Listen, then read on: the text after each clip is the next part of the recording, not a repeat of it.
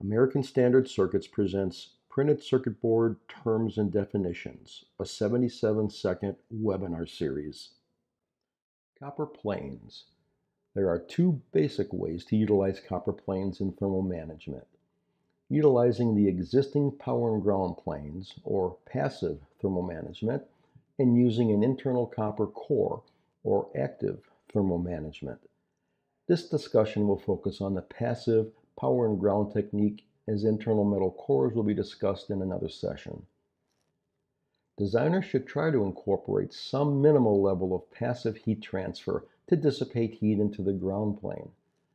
Many heat-generating components include a thermal pad on the bottom of the package, which allows heat to be dissipated to a ground plane through the plated vias.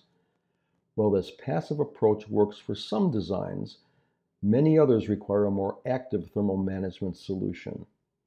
Some designs may allow for the power and ground planes to be fabricated in heavy copper. In other words, copper weight that is 3 ounces or higher. The rule of thumb is the more copper, the greater the heat dissipation. In either case, utilizing the existing ground planes in a design adds virtually no cost to the PCB and offers some level of thermal management.